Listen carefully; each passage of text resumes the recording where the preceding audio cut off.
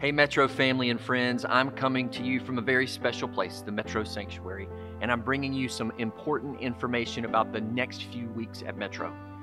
We just heard from Governor Kay Ivey and some of the recommendations that they're making for churches and large group gatherings. And so I want to let you know that for this week and for next week, Mother's Day, we're going to have our Park and Praise worship here at Metro in the parking lot. Last week was such a tremendous success. We were so thankful to each of you who chose to come out. We've decided to do it again for the next couple of weeks.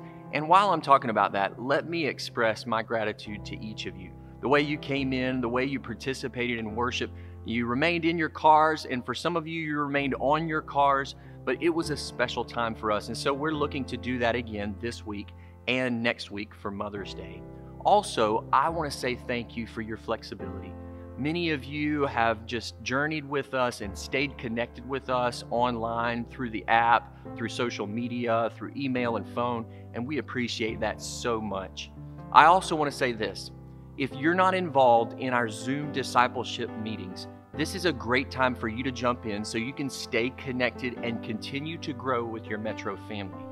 If you have trouble navigating the internet, or maybe you struggle with how to set up or participate in the Zoom meetings, that's okay.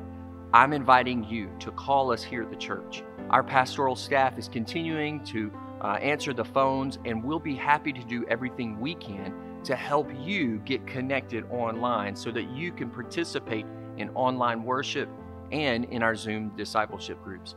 Our Zoom groups are really growing, and we've got biblically based discipleship groups, and then we've also got some really special interest groups. The best way for you to stay plugged in is to follow us on social media, go to the website, download the church app, and you can learn more about the things that are happening.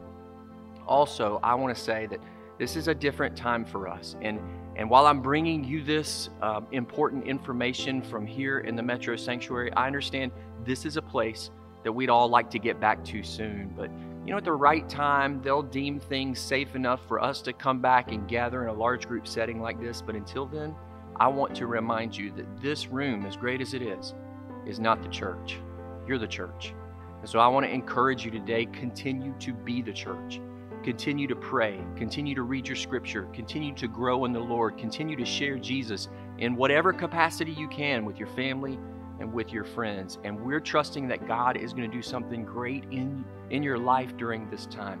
And the moment we get back together, the time where we do come and celebrate, it's going to be great.